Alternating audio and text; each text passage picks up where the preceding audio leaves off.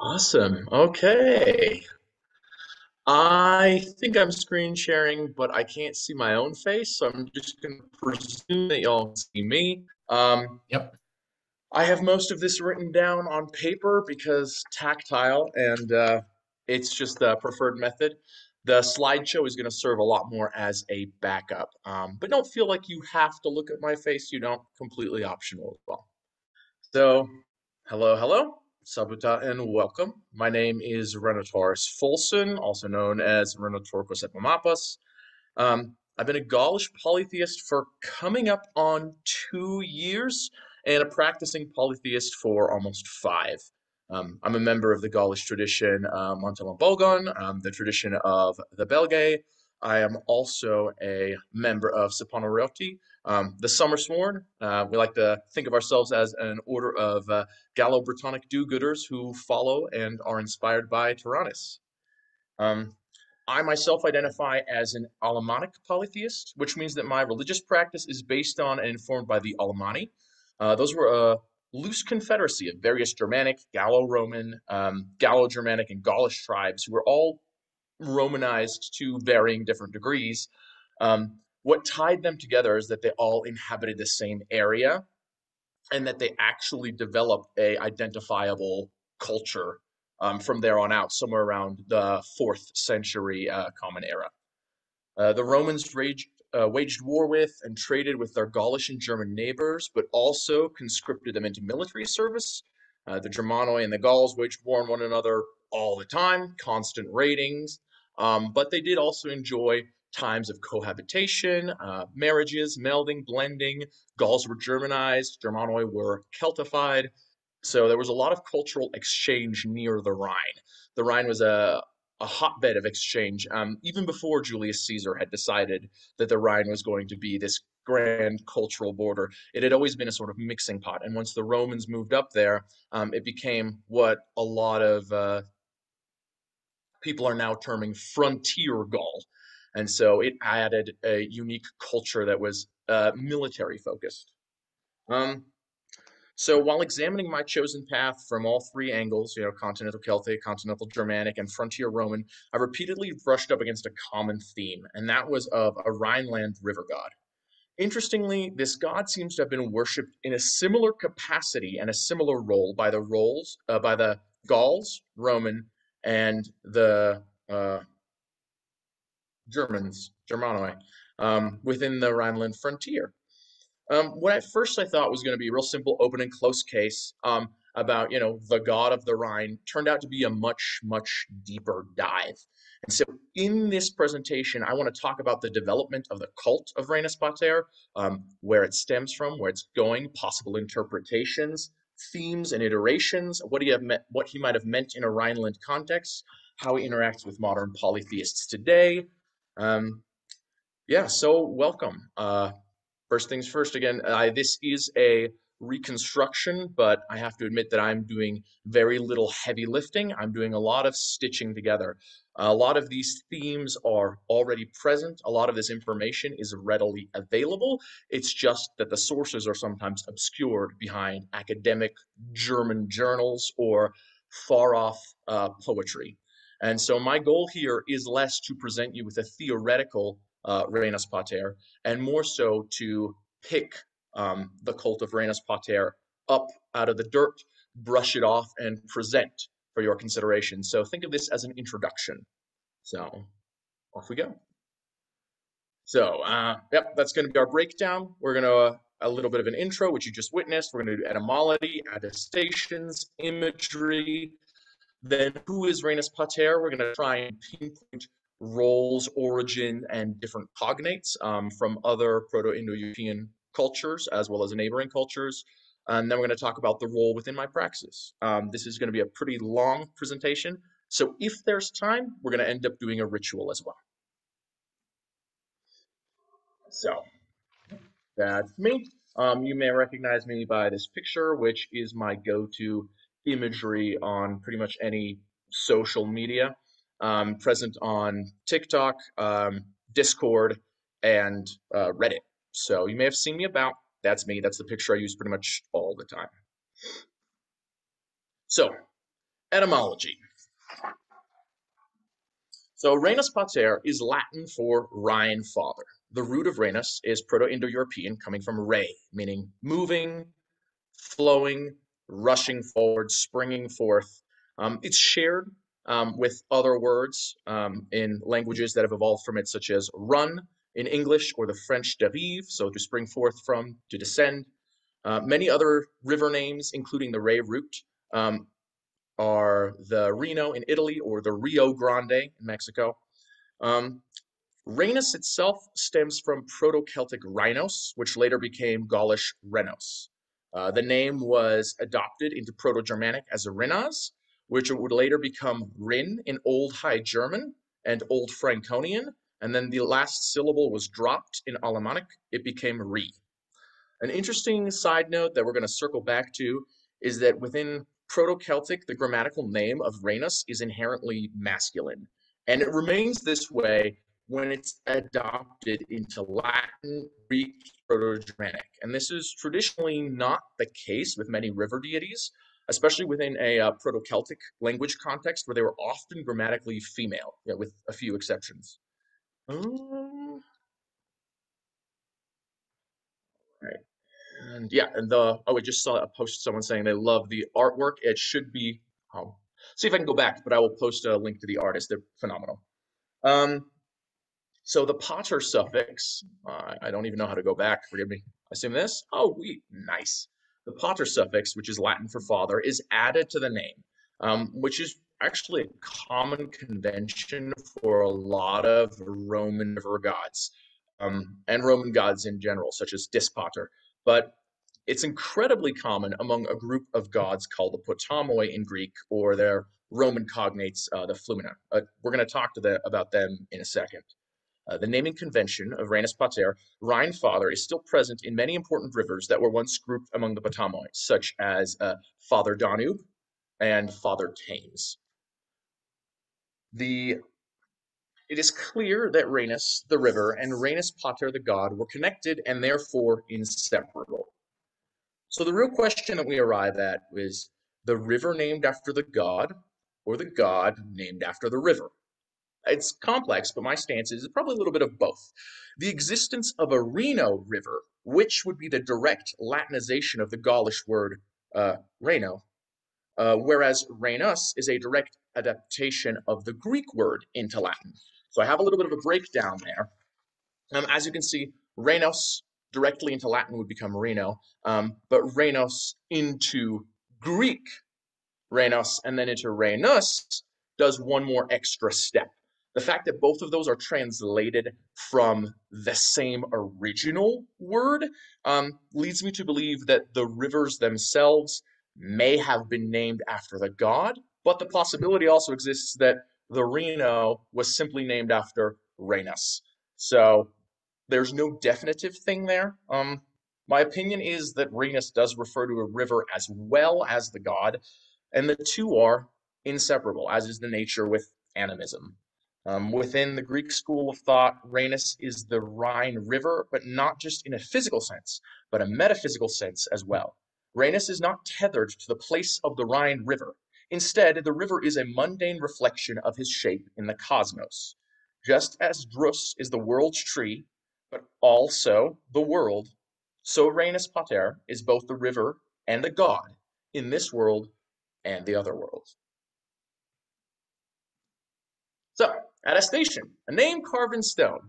These translations are all incredibly new, very up to date. They were done just earlier this year by Viticus, our dear friend Deo Mercurio. He is seriously the best when it comes to Latin inscriptions, and my Latin being virtually non-existent, he did clue me into some of the things here. So there's a common saying amongst those who study Roman religion when it comes to what deities their enemies were used purely as political or social propaganda. And what I mean by that is within a Roman context, some rivers were depicted purely as iconography. They were used as state propaganda. So if Rome conquered a certain people, they would erect statues of this river being conquered by them as a show of state dominance. There is, however, a little bit of a kind of a way to stress test that. The way to find out whether a river god was really worshipped as a deity, there have to be three criteria that are met. And the first is votive inscriptions. Luckily, of those, we have quite a few. So Rhenus Pater comes to us from exactly 5 inscriptions. I'm going to leave the Latin up there for anyone who wants to read it. I myself will not be bothering with it because I don't want to butcher that language even more than I already would. But they read Augustus, the provincial governor, dedicated this. The second one reads, to the river Rhine for the well-being of Q. The third one is to Jupiter, best and greatest, so the state religion Jupiter, and the genus Loki, the spirit of this place, and the Rhine, Claudius Marcellinus, a soldier in the favor of the consul, readily and duly fulfills his vow during the 6th consulship of the Emperor Commodus. And for our fourth one, we have Jupiter, best and greatest. Again, that's the state Jupiter, the ancestral gods and those who preside over this place, the ocean and the Rhine, Quintus Marcus Genialis, the legatus legionis of the 30th Legion Ulpa Victrix, for his own well-being and those of his family and friends, readily and duly fulfills his vow. The last one, again, is in honor of the divine house, the imperial family, Jupiter best and greatest, to the genus of the place, to Neptune, to ocean, and to the and to all gods and goddesses for the well-being of Lord Marcus Aurelius Antonius, the pious and fortunate, son of divine Antonius the Great, son of the divine Severus, and it goes on. What's interesting about all of these votive stones is that they are all carved by Roman citizens, serving as soldiers on the Roman frontier. Again, that's where we get with that Roman Gaulish frontier culture. He's commonly invoked after the state godhood, Jupiter, all after Poseidon, Neptune, and the genus Loki. This can be interpreted as the Romans who carved this inscription placing Rhenus in a hierarchy below their gods, but first among native gods and spirits of the place. A lot of these are in order to fulfill a vow. They were written, so I fulfilled this vow, here's a dedication. And those that are not, or even some that are for health and protection. And this can already clue us in to quite few of the functions for Rhenus. Rhenus Pater is also attested by Ovid and Tacitus. Ovid describes him in poetry, and when Tacitus speaks of the Batavian revolt, he mentions that the Rhine is countered under the Germanic gods. So we see that it was not just limited to Romans, Gauls, and Germans, but instead everyone seemed to worship the Rhine. Now, we don't know if every single person had the same interpretation of the Rhine until we get a little bit later in the presentation, and hopefully I'll be able to shed some light on that. There is a suspected Germanic inscription for Requas, which some people believe is the romanization of the Germanic Requalia, which would be made up of the Germanic root for darkness as well as water. So Requas could end up meaning the dark one or the dark waters, and this inscription was found by the Rhine River. So that could possibly be, but I wouldn't stake too much on it. Now, the second proof of worship, as we talked about, the first being inscriptions, the second is minting and coinage. And I'm going to go ahead and show them. Rhenus was actually printed on 2 separate coins. The most common minting thereof is that first one you're going to see in the top left. That's Rhenus under heel by Cesterius. And they were minted quite a bit. And you see the individual that it was minted for placing his foot upon reclined Rhenus, which is a very, very normal position for him to take. So he's placing his foot upon him, showing the Roman dominance over the river. And this was minted in the year 87. A little bit later, we also have the Rhine reclining by Posthumus. Now, Posthumus was a Gallo-Roman usurper who actually ended up breaking off of the Roman Empire due to various political and military infightings. And he ended up creating his own Gallic empire, which lasted for right about I think 10 years, possibly longer, until he was eventually killed in an uprising. But here we see Rhenus depicted as a god on the backside and not in a diminutive or conquered form, but celebratory, which would make sense if Posthumus had both Gaulish and Germanic heritage. That one was only minted twice in two neighboring locations. It was actually towards the end of Posthumus's rule, so the funds were running a little bit low. It was a little bit harder in his new Gallic Empire, but I do count myself fortunate enough to own one of those, and that is of the second minting, where Rhenus is depicted with horns, whereas in his first one, he is depicted without horns. On the bottom, I have a picture of a couple other. Ooh, I have a picture of a couple other river gods, and we see that there is a common motif of them being depicted, which we'll go over in a little bit. So the third criteria, after inscriptions and after coinage, is offerings, votive offerings, and of those we have no doubt because we have plenty.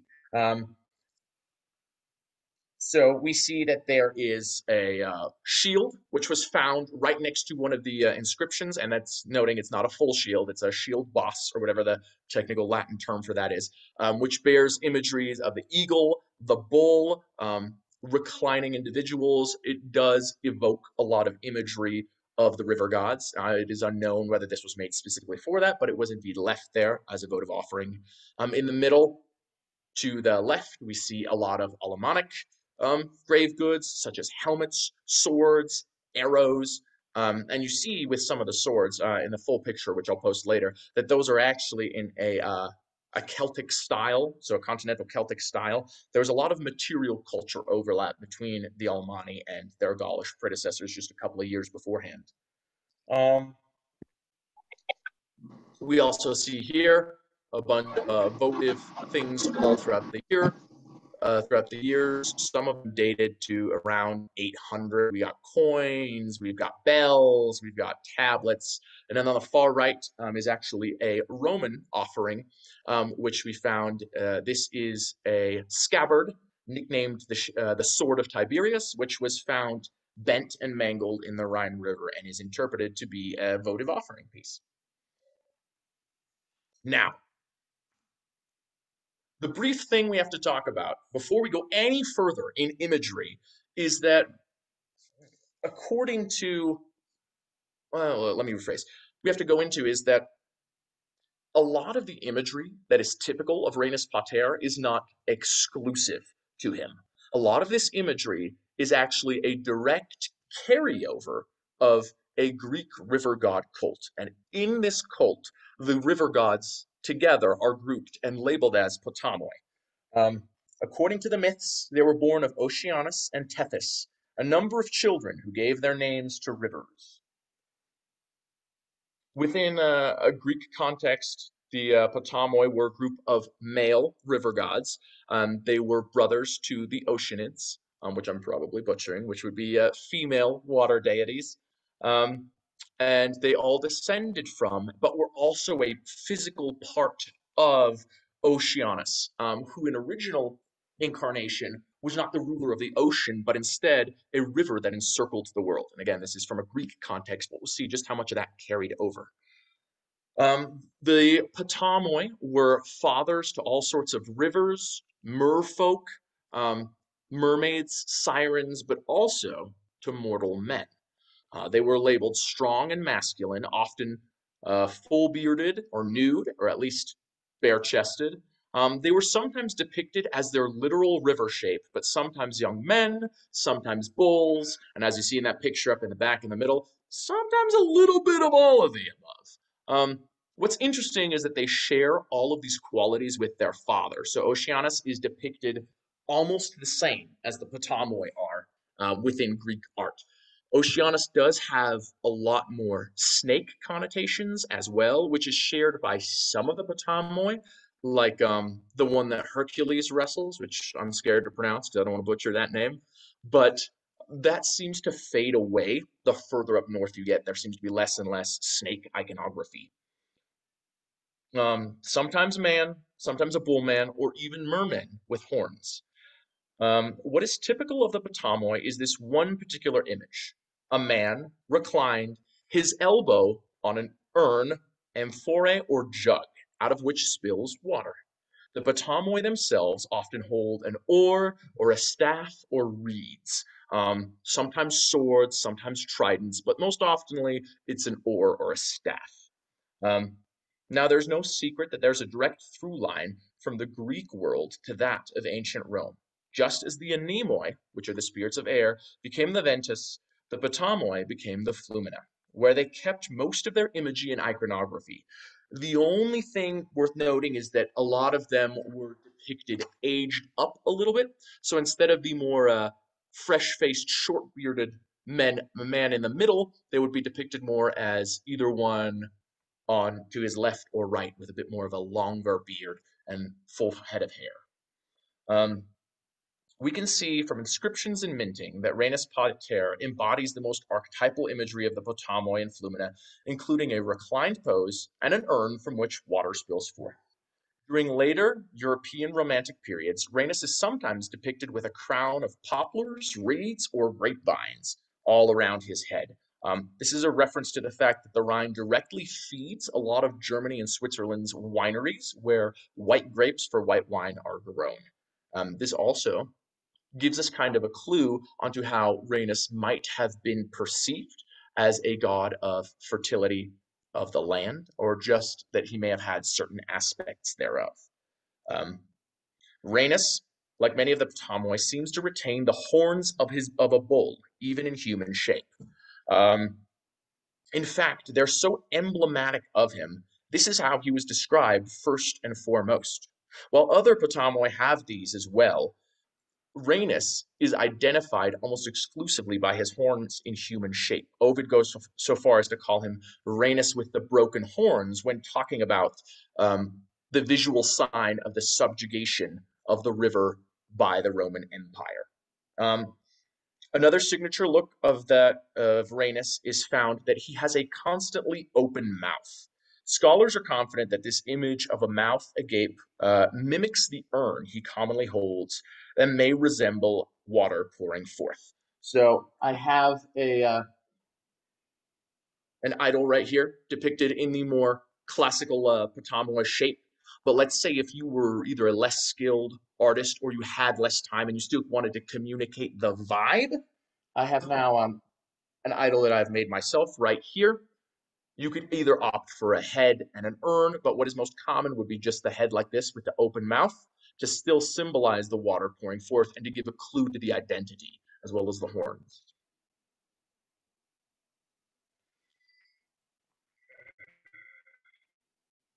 So the bowl is a sacred image within the Proto-Indo-European context, which I'm sure we're all familiar with, due to its high stature and valued goods associated with him. This animal oftentimes symbolizes sacrifice and holiness. Um, but next we are going to talk about our guys right here. So the images of Rhenus Pater and what he may be tied to. We have the votive offerings in the river. We have the Eridanus constellation, which we'll circle back to. Rivers to the underworld, wine and vineyards. The bull imagery, the Potamoi imagery, and the horns and open mouth are the big ones. I highlighted them in red for you.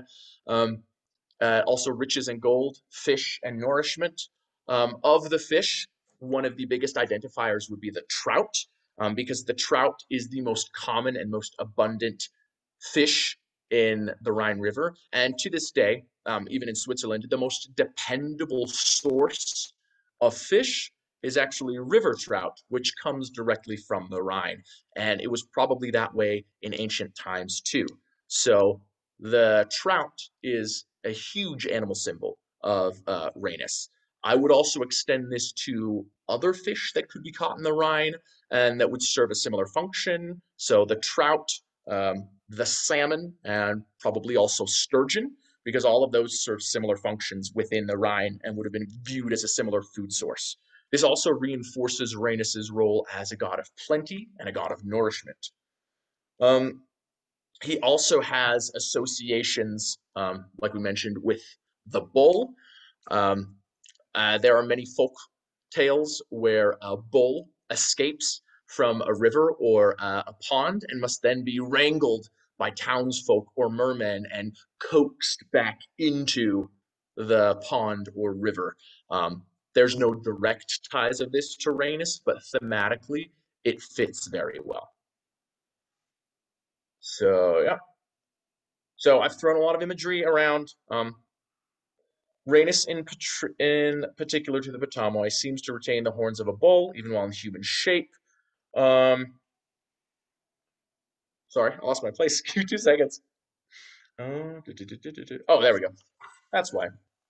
So, other animal imageries would be that of the crane and that of the stork. While these are not historically attested, they don't appear in Gaulish or Germanic art, they're very, very common in a modern context. Um, so, oh, give me 1 second. I'm getting a visitor. What do you need, babe? Okay, 2 seconds. I'll be right back. That was my that was my 3-year-old. And when parenthood calls. So, like I said, the crane and the stork, they're not historically attested, but within a modern context, they're almost a signature. You will be very, very hard pressed to find any sort of tourism merchandise or imagery or postcards of the Rhine that does not feature a stork or a crane. So, in that regard, those I would extend those to be images of Rhenus as well. So, we've talked a lot about the imagery, a lot about the history behind things, and now we're going to get to the most difficult, but also my favorite part of this presentation. So, who is Rhenus Pater in search of cognates? We're going to go over a few other identifications, and I'll explain my logic behind this. By examining other river gods belonging to the Potamoi and Flumina grouping, we can discover quite a lot about Rhenus Pater. Through imagery alone, we can prove that Rhenus Pater was counted among the Flumina. So if Reno or Rhenus was the Roman designation for the god, we've discussed that Rhenus was the Latinized Greek name for the Gaulish word. But it bears noting something, that both of these names, both the Greek into Latin and the straight Latin translation, were given to Rhenus by the Romans. According to Hesiod's Theogony, there are over 3,000 Potamoi, and this isn't even a literal figure. This is used to poetically illustrate just how many of these river gods there are. Among them, we find the Ganges, the Po River, the Nile, countless others. And it is also known that the Gauls had a great admiration for and cultural exchange with Greece since all the way back to Mycenaean times. As such, we can safely assume that if a cognate of Rhenus Pater is to be found among the Greeks, that he may be either a direct cognate or at least a very similar god that shares features and qualities. So I'm going to lead off with a bit of a primer going back to the Potamoi. Tethys bore to Oceanus, the swirling Potamoi rivers, Nilos, the Nile, Alpheus, deep eddying Eridanus, Styrimon, Myandros, Istros, of the beautiful waters, Phasis and Rhasos, and silver swirling Achelous, Nessus and Rhodius, Hepatus, Hakelamon, Grekinos, Asiopos, etc., etc. She brought forth a race apart from daughters, who with Lord Apollon and the Potamoi have the young in their keeping all over the earth, since this is the right from Zeus. There are 3,000 Oceanites, and as many again are the rest of the Potamoi rivers, murmurously running sons of Oceanus and the lady Tethys with their mother. And it would be hard for mortal men to tell the names of all of them, but each is known by those who live by him. While the religion of the Roman Empire was heavily influenced by that of the Greeks, to state it was a simple copy-paste job is not only incorrect, but demonstrates a terrible comprehension of how Roman religious society functioned. Zeus is a cognate of Jupiter, in that he is the closest thing, just as the Potamoi are the closest thing to the Flumina. So who is the closest thing to Rhenus Pater. Now, before we get any deeper into it, Rhenus draws parallels with another notable flumina, who we are going to use as an example for this. And that would be Danubius. Both of these major rivers in Europe start mere miles from another, with the Rhine flowing south to north and the Danube flowing east to west. Both Danubius and Rhenus are depicted nearly identically, with the typical Ptolemaic style. Both of them are men with bull horns, and like Rhenus, his most highlighted features are his horns. He is oftentimes called the long-horned god, which draws parallel to Rhenus's broken-horned god. He is likely the river god depicted in the Trajan column due to the event depicted, even though his signature horns are missing. We're going to get to the Trajan column a little bit later, but it essentially shows the passing and conquering of a Roman legion over the Danube River. There is a scholar, Kovacs. He writes that, like we can glean from the Rhenus Pater inscriptions, some of Danubius's chief functions were in revenge and the upkeeping of oaths. We only have 3 inscriptions of Danubius, but all 3 of them are about the keeping of oaths. In his essay, Deities in Trajan's and Marcellus Aurelius's column, Peter Kovacs successfully identifies Danubius with another river god, Ister. According to Kovacs, the 2 names were used at the same time as identified by Strabo. Not only did they share the same functions, but they were used to refer to the same river, the Danubes. While the Greeks called this river Ister and the Romans Danube, he was called Danubius in reference to the upper Danube and Ister in reference to the lower Danube. Ister also had a city named after him, Hysteros. In the minting of the city's coin under Roman rule, Ister appears in the shape of Danubius and is even labeled as such, though the imagery remains identical. Even the same printing is used. Another connection is that the Thracians, who were neighbors and also lived around the Danube, used both names as well. Up here we can see a Thracian coin where the imagery seems different, but the name Ister becomes Istros in Thracian, and Danubius becomes Denaris in Thracian, showing that all the people that lived around there at the same time used these names and words interchangeably. Now, it's not a traditional case of different cultures worshiping gods of similar domains, but instead multiple cultures identifying the same god. This is one of the strongest cases of interpretatio romano and interpretatio indigenica happening at the same time. Now I know what you're thinking. So how does Istris relate to Rhenus Pater? There's some connection. A variation of Istros is used by Tacitus in his piece Germania. According to Tacitus, the 3 major Germanic tribes are all descended from Manu's 3 most prominent sons, who are all gods. We find references within their alleged tribal names as to which gods each tribe claimed descent from. The landlocked Irminions, the Jutlandish and coastal Ingavones, and the Gallo-Germanic tribes that lived within the Rhine valleys, the Istavones. Now, could this point towards Istros as a generic river name? Does that mean that Danube and the Danube and the Rhine River were identified as the same? Could it be a simple confusion on the author's case? This is no direct yes or no to any of these questions, but there is some similarity between the 2 of them. And we're going to use this as well as Istros and Danubius being the same god in order to illustrate and to find our cognate for the Rhine. So strangely, the father of the Istavones is largely absent. Tacitus does, however, note that their name means from in and around the Rhine River.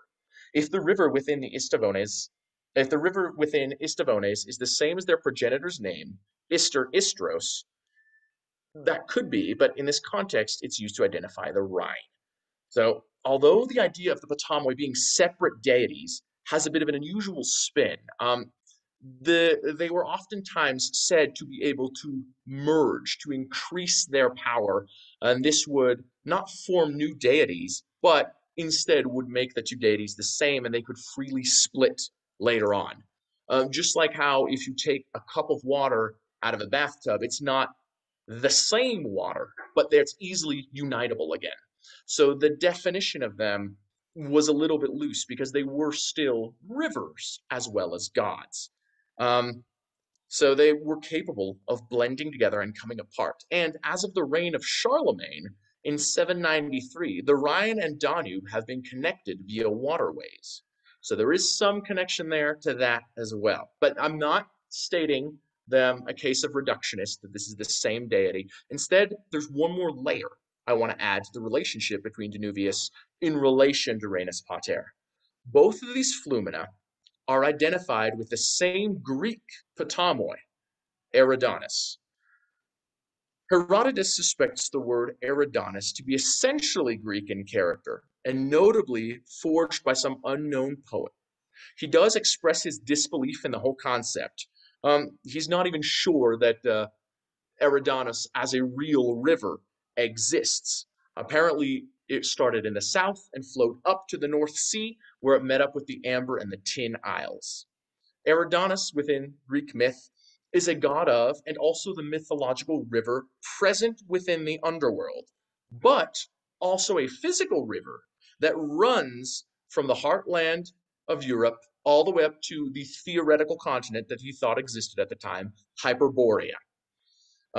He is also the constellation in the stars. He is all three at the same time: the river in the underworld, the physical river, and the constellation.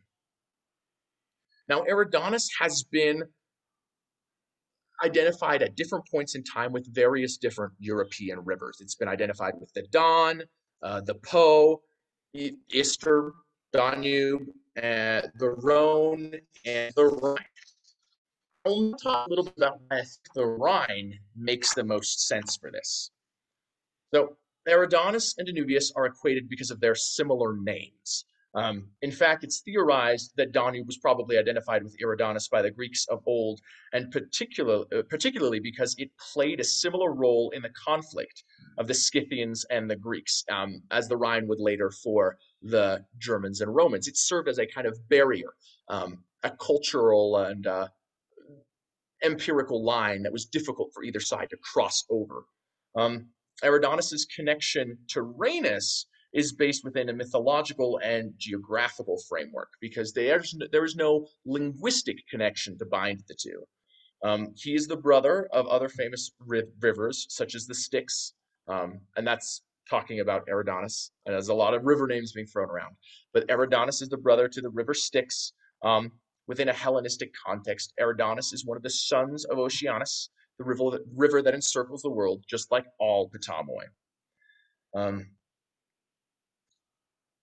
Now, the reason that I feel confident in identifying the Rhine with Eridanus is that Eridanus is described as such. The river Eridanus also laments, emerging from his eddying stream, and offers his bosom to receive Peithion. We'll dive more into the myth of Peithion in a little bit. But he soon will harvest the tears of the Heliades, which is also known as amber. For the breeze and the chills which it exhales will turn into stone the teardrops of the poplar trees, and it will catch them as they fall and conduct them through its bright waters to the barbarians by Oceanus. So, what that's essentially telling us is that the identification of Eridanus is tied to amber and also a flowing from south to north up to barbarian lands. The only other large river that flows north to south within a Celtic or Germanic, because the Germanics back then were also labeled as Celts, remember, we're dealing with the Greeks, would be the Elbe. But the Elbe River is not grammatically male in any language. Therefore, it can be safely assumed that she would be excluded from being considered as one of the patamoi, and therefore couldn't be Eridanus. Herodotus claims that the Eridanus flowing south to north all the way up to the Tin Isles and Amber Isles. However, like we said earlier, he was a little bit skeptical of the claim. However, recently, people have started to put a lot more stock in identifying the Amber and Tin Isles. De Beer and Rogers Dion have successfully identified the source of the isles, or at least so they believe. I'm going to move on to the, oh, no, there's Eridanus. Good, perfect. So I'm going to move on to the identification of the isles. Before the estuary of Loire became silted up in late Roman times, the Bay of Biscay led into a wide gulf, now represented by the lower reaches of the River Brevet in the marshes of the Briere. So what that's essentially saying is that right up here, and you can see in my beautiful MS Paint art in the top right image, that the waters were a lot lower at that time in France. And instead of that being solid land, that was very, very marshy, where a lot of islands were present. These islands were tin workshops. So they were just absolutely speckled with tin. And that's where tin was harvested and worked into usable goods. Another thing that he's identified by is the trade and the acquisition of amber, which we see right here mostly comes from the Baltic coast, which is also readily and easily accessible by the Rhine River because that little peninsula up there has several straight through flowing rivers. And the Rhine River, the delta of the Rhine River, has been a historic trade center for years. So while there may have been other trade routes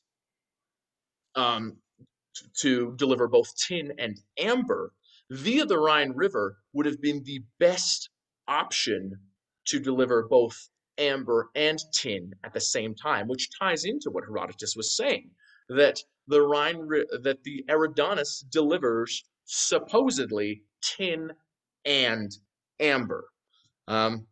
While other trading routes were established by the time of the Roman Empire, it became more difficult to pinpoint Eridanus. Because by the time of the Romans, as you'll see in the bottom left, the amber trade was largely land and inland river based instead of there being direct connections and larger trading posts. We do know, however, that the Gauls in the Rhine River Delta had set up trading hubs there for a long time, and they persisted for hundreds of years later, which is why the Frisians had such a strong trade chokehold up until about 1,000 years on most North Sea trade. I think with this both mundane and metaphysical explanation, we can safely assume that Rhenus is either the direct cognate of Eridanus or the same god under another name. And the reason I say this is because of the myth of Pantheon, which I did say we would circle back around to, so you got me, here we are. So the possibility that these are all localized versions of Eridanus, similar to other gods that receive local cults where names and epithets might change, does exist, but because of Gaul's constant and consistent cultural exchange with Greece that has gone back, again, as far as the Mycenaean era, I think it is far more likely that Eridanus is in fact the Greek adaptation of the Gaulish god. And though I make no definite statements, I feel passionately about this.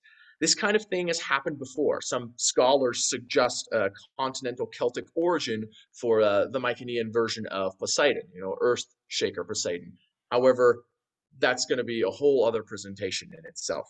But anyway, the myth of Pantheon goes as follows. Pantheon hijacks Apollo's chariot. He's riding it through the sky, and Zeus, enraged by this, flings lightning bolt. Now, I'm grossly oversimplifying. Pantheon is struck by the lightning bolt and plummets down into Eridanus. Eridanus, as mentioned before, receives Pantheon in open arms, and Pantheon, burning and on fire, lands inside Eridanus the river, but also the god. And with fiery flame, with the water extinguishes the fiery flame of Pantheon. And he passes. His sisters turn to trees and lament, their tears turning into amber. Paphion is lit on fire and evaporates into the skies. That is the explanation for why Eridanus is now a constellation. However, Eridanus does not stay in the sky. And this is where the next comes in. The story continues, I will drag him down from heaven, the fiery Eridanus, whose course is among the stars, and bring him back to a new home in the Celtic land. He shall be water again, and the sky shall be bare of the river of fire.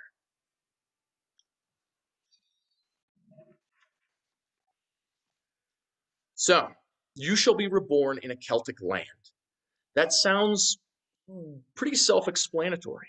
I think that this myth is a explanation of why the location of Eridanus changes and why he has been identified with other rivers containing Potamoi and Flumina, and why there is no definite saying on which one he is. But because of the geographic evidence and now the relocation, the running from south to north into barbarian or Gaulish lands, I feel confident that we can say Eridanus and Rhenus Pater are simply regional cognates. Now, thanks to the vague but present hints of the ancient world, we're able to cast a much wider net when it comes to Rhenus Pater, instead of just the god of the Rhine.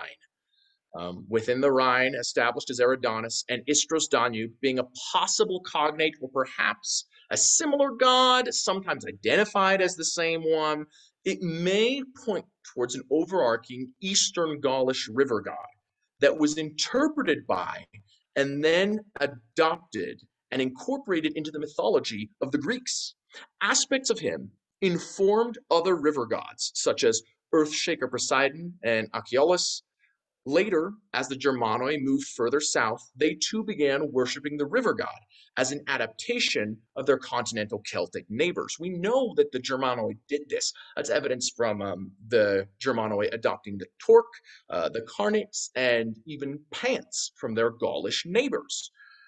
Why not a river god that was present? This would not only help reinforce trade, but also tie them together.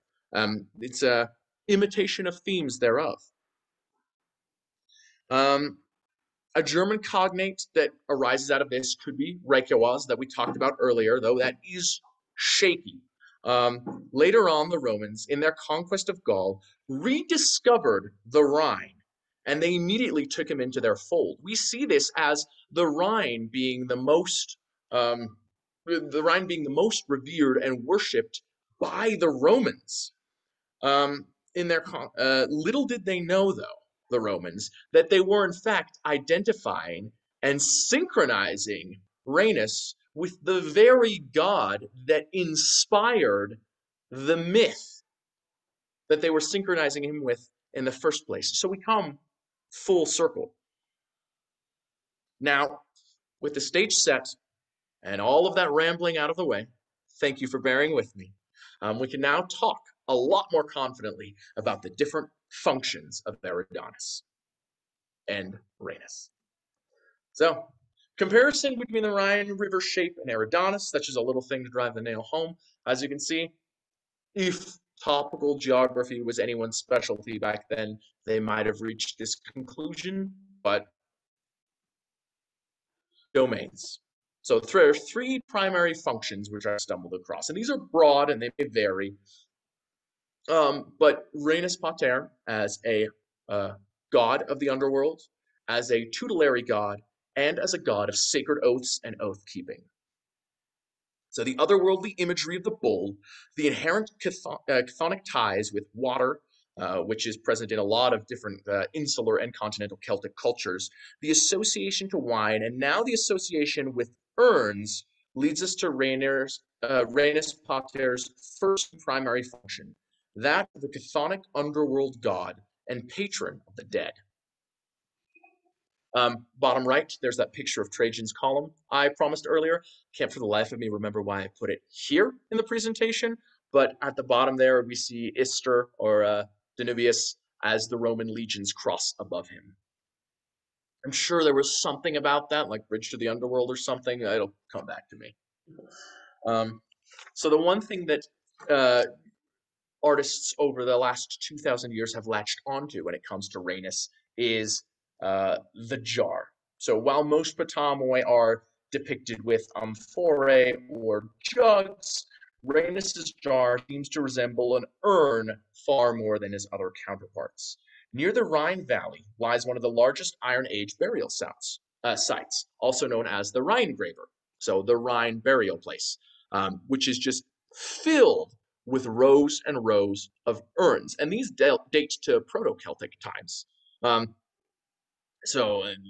talking Bronze Age all the way into early Iron Age. In fact, just last year, in 2020, the largest intact Rhine grave was ever found. It contained in the center a large urn theorized to hold the ashes of a chieftain, and around him, in a spiraling flower shape, were the bodies of 6 individuals who we assume were assigned female at birth.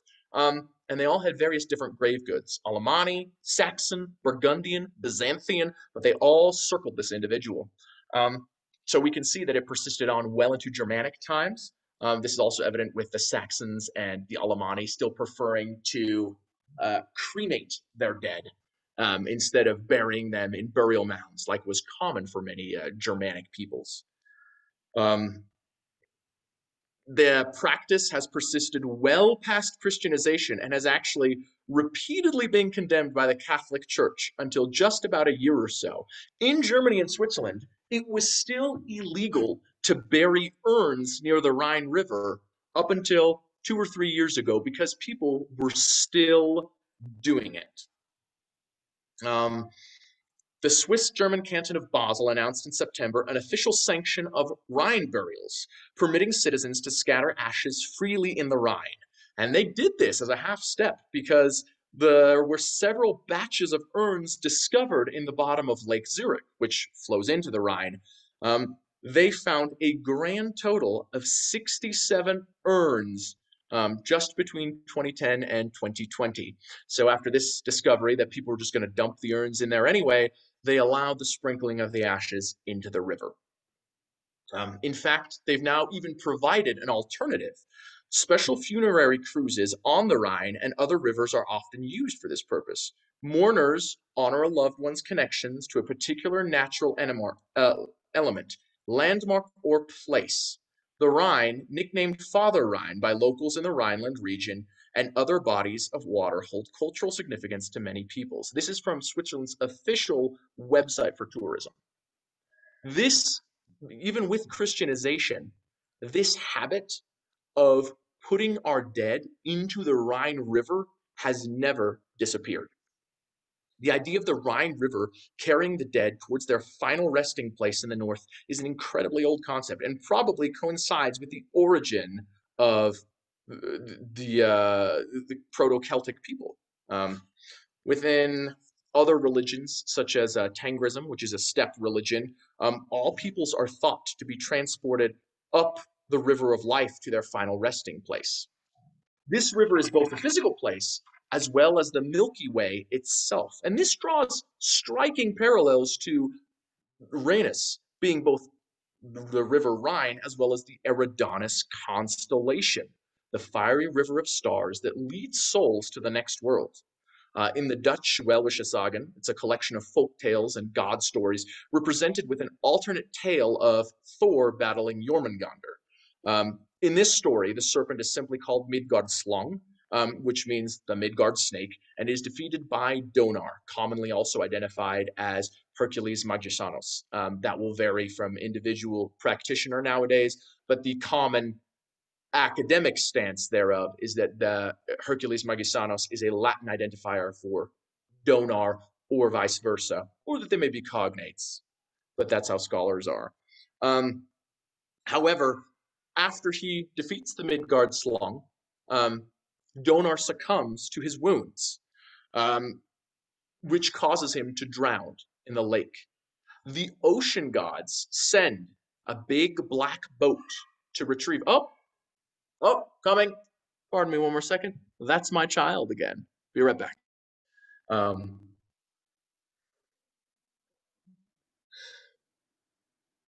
So yeah, within the Welsh saga, after Dunar is defeated by the Midgard Slong and he sinks into the water, the ocean gods, who are unnamed, just called the ocean gods, send a large black boat to retrieve Donar's corpse and to carry it northwards to its final resting place.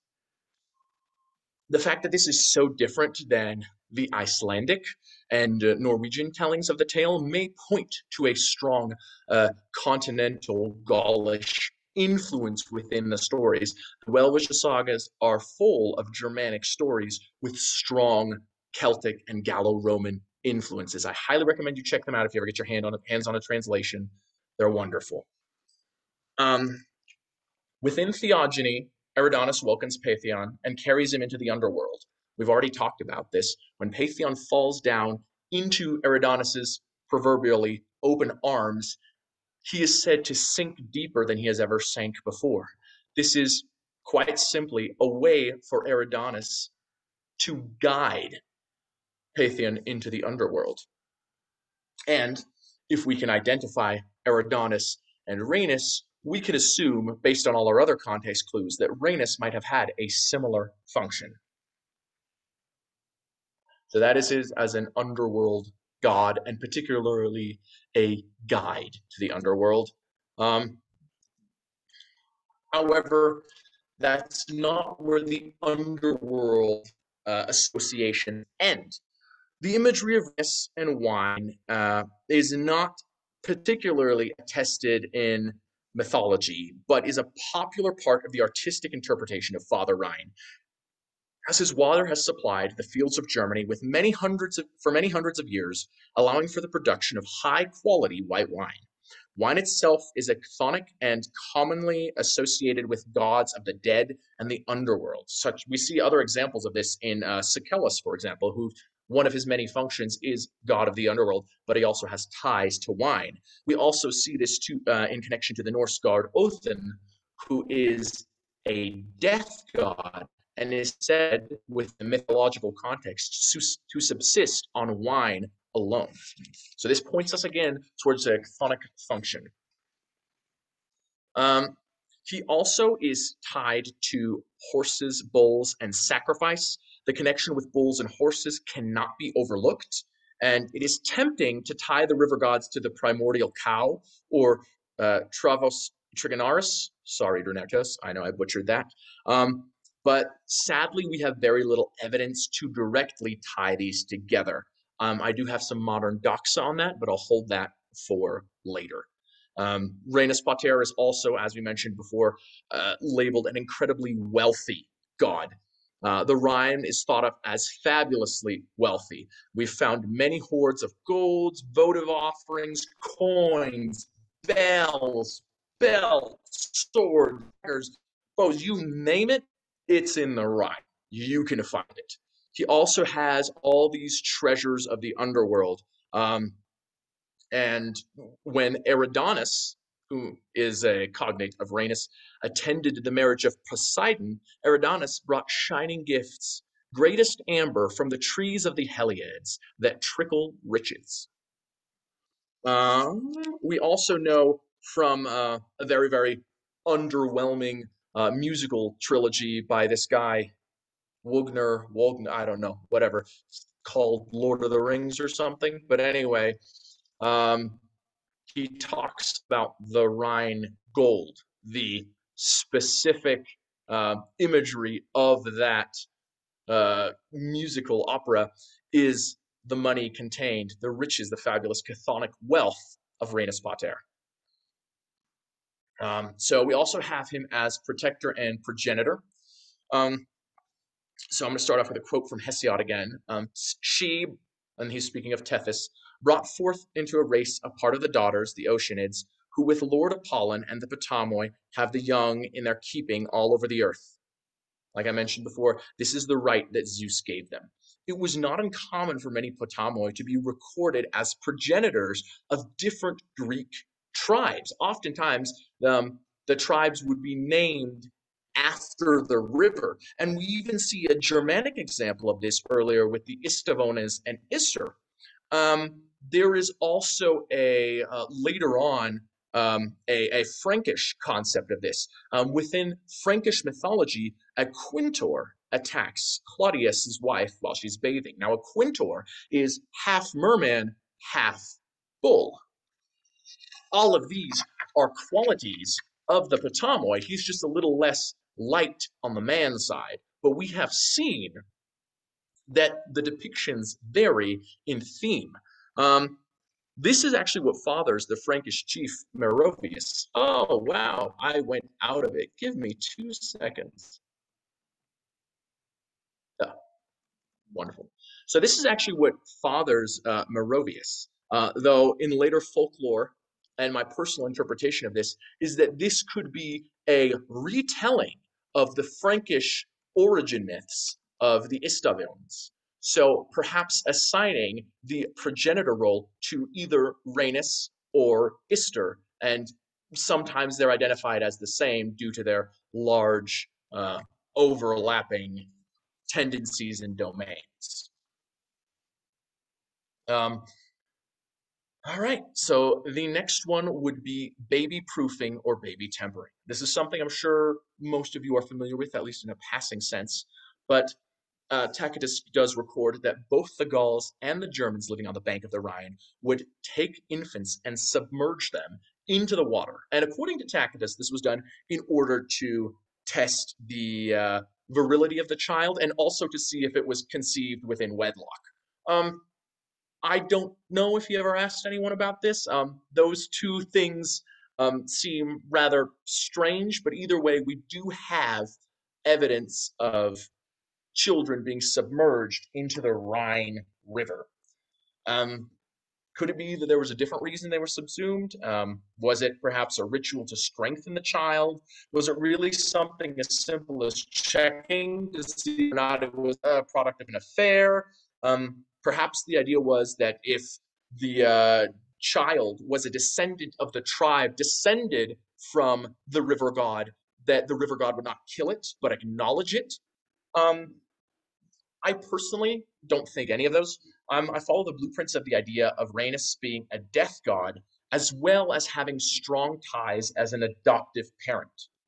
By submerging the child within the water, it was symbolically killed and was now free to be adopted by Rhenus Pater. Perhaps this would have granted him extraordinary powers or elevated his social status, but it was likely done to incentivize the continued support and protection from the child, from the river god. In regards to his female progeny, Rhenus is thought to be the father of rivers and nymphs. When it comes to his male children, they're oftentimes less impressive, but they just happen to be mortal men who are a little bit tough. The most famous example of this we have is of a Gallo-Germanic chieftain called Vidromarus, also known as Britomarus, also known as Viridrimus. And he is the chief of a tribe that was an offshoot of the Aedui. Wow, Aedui. Yeah, I'm butchering that one. But he was definitely of Gallo-Germanic stock. We know this, that he had a Gaulish name, but in a Germanic structure. Nevertheless, he was a Gaulish chieftain. And Marshall writes about this, and he gives us this report. He says, as Vidromarus in his striped pants attacked, throwing spears before the battle line, the collar, his torque, fell from his sliced throat. Before his defeat in battle, he had apparently scoffed at his Roman opponents, exclaiming that he could not be killed, for he had been born of the Rhine himself. Was Vidromarus speaking of a lineage? Did he descend from the tribes, descended from the Rhine? Or could it be that Vidromarus himself underwent the baby-proofing adoption ritual and once donated his hair to the very same god? That's a big part of the river worship and Potamoi, is the donation of hair. When a young, mostly male, child came of age, or when a hero returned from journey, they would cut their hair in reverence of the river. We find To this day, in material finds among the Alemanni, belts with ornate belt buckles within are concealed strands of hair. Are these votive offerings? Are they protective charms? We don't know, but it could be a loose connection to the river and the worship of Rhenus Pater. Now, within the Swiss saga of Lorelei, we have evidence of Rhenus Pater acting as an escort to the dead, as well as an example of adoption. The young woman is betrayed by her love, and as a result, she flings herself from a high cliff into the Rhine, but not before offering some pearls. In exchange, Rhenus seemingly welcomes her among his children, and she makes frequent appearances in folklore, though from that point forward she is always depicted as a siren or a mermaid. So, and this is the exact quote, she dropped the pearls that hung around her neck into the depths of the water, awaiting a chariot to come. When it did, it drove her away into the deep depths of the sea to never be seen again. Rumor has it that a distant murmur of her song can be heard around the rock.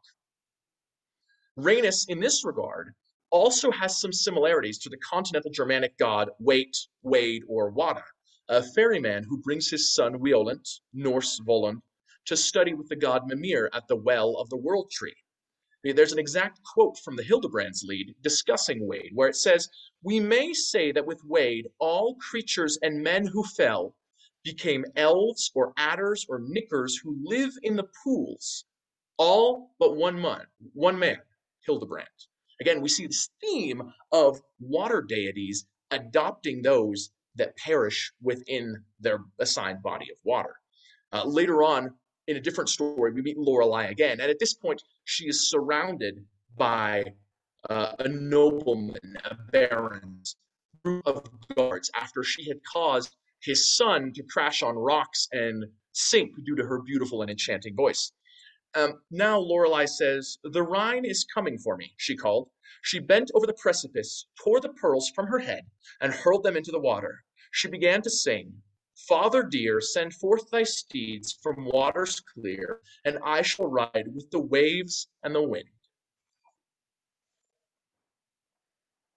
The idea of Rhenus as a father god has survived into modern times. He has been made patron of multiple shooting festivals in Germany and was chosen over various Catholic saints to be the presiding individual over folk festivals. Poets of the 17th century identify themselves as sons of the Rhine, and as I said, within that absolutely terrible and very, very nationalist and all around bad opera cycle, The Lord of the Rings, we do gain glimpses of Rhenus Pater. His daughters, the titular Rhine maidens, repeatedly say, "You know what Father says. Father has warned us." Despite Rhenus Pater not featuring within the ring cycle, he is nevertheless present in the background. We also have Rhenus Pater as an oath god. We know that much of what Rhenus was invoked for was oaths, just like Danubius. He's responsible for the revenge of the breaking of oaths. Much of the history around Rhenus has involved military crossings on the river. The Germanoi, the Gauls, the Romans, as well as the Huns later on, crossed the Rhine to wage war. Oftentimes, by contemporary Romans, this was interpreted as a revenge. And what's interesting to note is that most of these crossings involve the Romans actually breaking oaths they had made to these other people. They stopped paying Attila. Attila invaded. They promised sanctity to the Goths. They did not deliver. The Goths crossed the Rhine and they fought. So oftentimes this comes directly as a consequence of a breaking of oaths. The Rhine is notorious for rapid, unpredictable swelling and floods that are often unforeseen and result in mass damage and casualty. The theme of the Rhine as a revenge god is also present within folklore. A notable example of this is the legend of the two brothers. Legend has it that there once were two brothers whose castles, Liebenstein and Sternberg, rested on neighboring hilltops. They fell in love with the same siren named Angela. Yes, very, very very, very Gaulish name, Angela, who, despite being drawn to the elder brother, made a promise to stay true to the younger as he went to battle. When he returned, triumphant from the war, he had on his arm a Greek bride. Driven to despair at the breaking of his oath, Angela died celibate. The two brothers became bitter enemies, and they each died at the hands of the other. Again, revenge for broken oaths. There's also the legend of Hatto, who was a Catholic priest who was enamored with the Rhine and actually moved into an old Roman ruin, rebuilt it with taxpayer dollars, lived in it like a king. And as a consequence of his frivolous spending habits, his constituents, or better said, the common folk, began to get hungry. So he promised them all a meal. He rounded them up into the courtyard of the tower and lit it aflame. And as they all went up into flame, he laughed and said, "Oh, what a good bonfire this makes." The legend goes the next day, as he was perusing the courtyard, taking in the death, all of the corpses from his war crime, that hundreds and hundreds of rats burst forth from the corpses of the dead and pursued him. He fled out of his castle to a different castle, which was a large, large tower, but the rats pursued and scaled the tower and subsequently ate him. Within folklore, rats are oftentimes symbolic of the souls of the deceased. And so again, there we have the souls of the deceased coming to take revenge on an oath that was made and broken in the vicinity of the Rhine. My absolute favorite folklore, and then we'll leave it be, is an article from the Gelderlander, which was a magazine, and it mentions an interesting legend about Castle Dornwith. A long time ago, the castle belonged to a nobleman named Berend who worshipped the Rhine god. One day, a monk came and asked Berend if he could build a Christian chapel on Berend's land. Berend hesitated because he knew the Rhine god would see it as an insult and a violation of his vow, but eventually he gave his permission. However, the Rhine god was very angry that Berend had turned his back on him, and as revenge, he caused Berend's beautiful wife to drown in the Rhine. Berend was torn by grief, and he started living like a hermit in his castle. Late one evening, when Berend was drunk, he kissed a woman who had come to visit, which made the knight and her husband very angry, and he challenged Bertrand to a duel.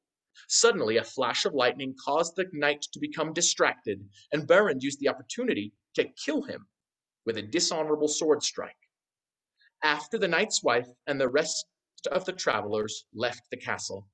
From that day on, Berend was haunted by fears, and at night he often awoke and saw the knight's wife laying next to him in bed with a bloody sword between them. After his death, Berend could repeat, go, he said, to Rome Nesselville. Variations of Berend's myth are present in all folklore compendiums from the neighborhood of the castle. If this is to believe, if there is any grain of truth to it, and Berend did indeed worship Rhenus Pater, that would make Rhenus Pater the longest worshipped pagan god within continental Europe, at least in and around the Rhine area, because Berend was lord of the castle in 1206. And again, we see that theme, that punishing a violation of vows. Like I said, there's some overlap between Earthshaker Poseidon, which I've hinted on earlier, and Rhenus Pater, and a lot of that really boils down to the domain being chthonic, being of rivers, but also earthquakes, because the Rhine sits on a tectonic fault line. In the 12th century, there was a huge earthquake that killed thousands of people and actually demolished the bishop's seat in Basel, Switzerland. And this was murmured by the people to be a direct result of angering the Rhine River. So again, we see that violation, that anger, but this time tied to earthquakes, as well as the Chariot of Lorelei and the Bull associations lead to some cross-domain coloring between Earthshaker Poseidon and Rhenus. which I believe is the result of the Greeks and the Gauls having cultural exchange since way, way back.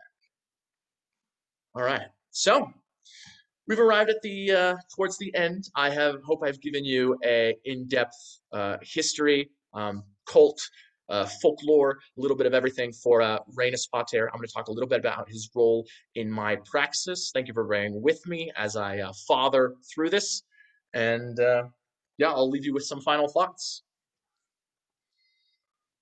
As an Alemanni, I draw from Gaulish, Roman, and Germanic sources from and around the Rhine River.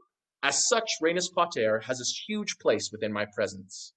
We have documented second-hand accounts that the Alemanni, in crossing of the Rhine River in the 400s, offered 20 white horses to the river, just as they would again later while crossing the Po River in Italy.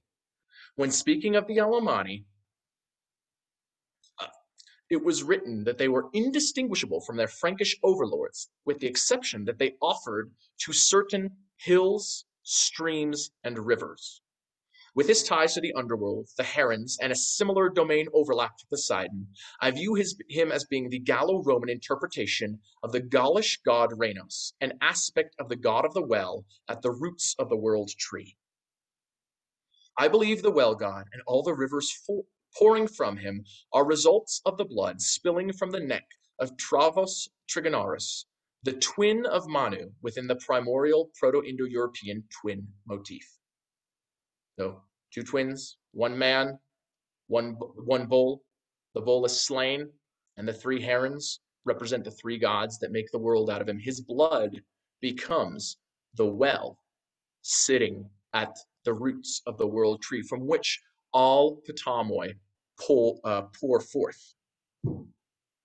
The well god nourishes the roots and spills forth into many different streams who are all on their own independent deities, but also not. They can freely break apart and reform as much as the well god and the well itself. Water can never be permanently separated.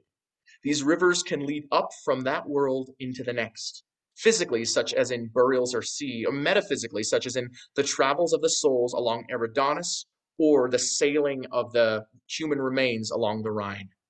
They are not the only entrance to the other world, but definitely a surefire one. Think of it like a highway to the afterlife is how I envision it. A highway to the great feasting hall in the other world.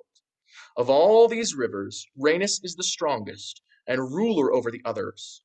Ovid calls him King of all rivers. Why, he has also been named Father of all rivers. He is therefore a god of the underworld and ruler of all rivers within it. He has many partners and spouses, from one being Moel, which is in the Rhine romantic era. Oftentimes they are depicted together as a couple, but another partner of his would be Nehelenia, whose inscriptions have been found exactly on the same route as Rhenus's. In my experience, Rhenus Pater is a very passive god. This is probably something he inherits from his cognates, like Eridanus' father Oceanus, who took part in neither the conflict between the Titans nor the conflict between the Titans and the gods. I think it is particularly because of the constant nature of water. Just like in Norse mythology, Aegir, the giant of the sea, is depicted as a very passive force. I think this is partially because of the constant nature. I mean, water was here before us, and it will be here after everything. Rhenus is a warm, supportive, and comforting deity. He is like whole body hugs. If any of you play Dungeons and Dragons out there, Rhenus he's a cleric.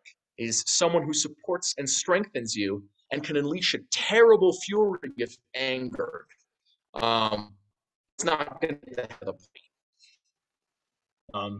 I found from hierophantic experiences that a lot of my developments with Rhenus were actually me being led to him by other gods. Very rarely was it a direct contact. Nevertheless, I found personally that material offerings buried within the ground or deposited into moving water, as well as cooked meals of pork, chicken, earth vegetables, grains, beets, roots, wine and beer have all proven very successful. That's just my experience. Your mileage may vary.